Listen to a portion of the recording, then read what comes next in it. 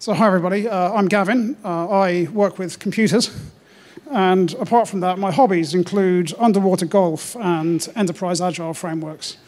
Obviously the first one is a bit ridiculous. Now before we carry on, I can see some people in the audience who I work with or used to work with, and on the stream at home as well. And for the avoidance of doubt, none of this is about you or your company.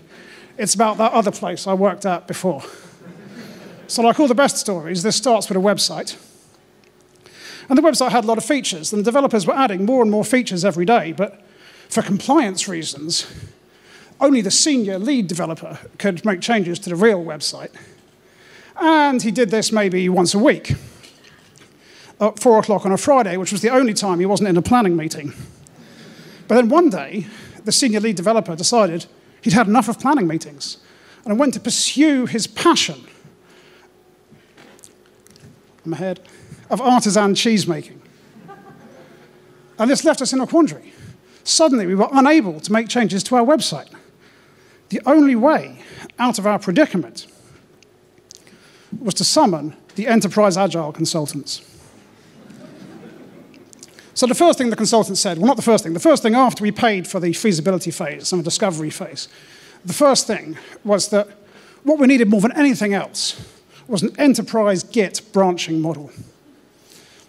Now, some of you may have noticed that this is a cherry tree. And this is deliberate. This reflects how easy it was to collaborate by cherry-picking our changes between these branches. And with Terraform, we could create a separate environment for every one of these branches, so our developers could test their changes in isolation before merging, or even before cherry-picking, which avoids all those problems with merge. But despite all of this, every time we made a change to the site, something seemed to go wrong.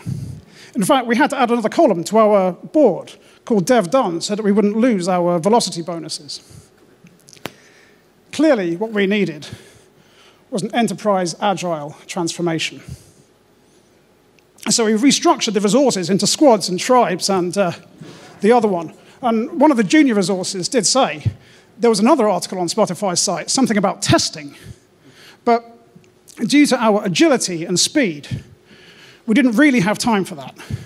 So sadly, she ended up being one of the resources impacted by the transformation. Now, one day, the guild master of DevOps went to a conference like this and came back talking about something called Kubernetes, which would solve all of our deployment problems. But due to the unique nature of our business, we had to host Kubernetes ourselves on our own hardware in our data center and deploy our website using something called Tecton. And all of this had to be integrated with our enterprise change management solution that the old CTO bought, and we just spent a year and a half and 5 million quid rolling out. And all of this proved to be a bit too much for the DevOps Guild, who, before they were called the DevOps Guild, had been changing toner cartridges and resetting passwords and facilitating yoga workshops.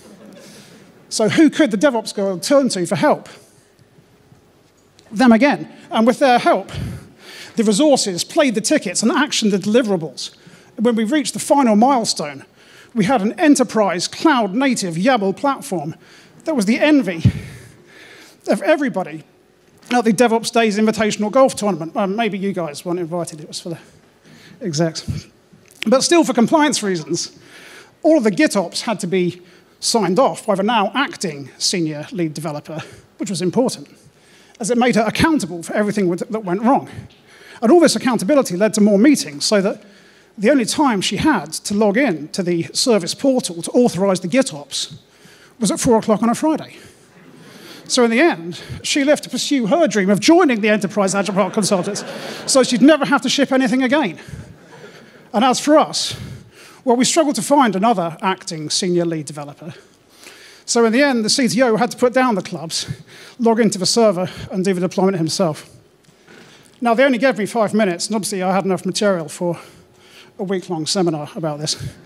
But I hope you've enjoyed this little picture, or this executive summary of our journey into CI/CD.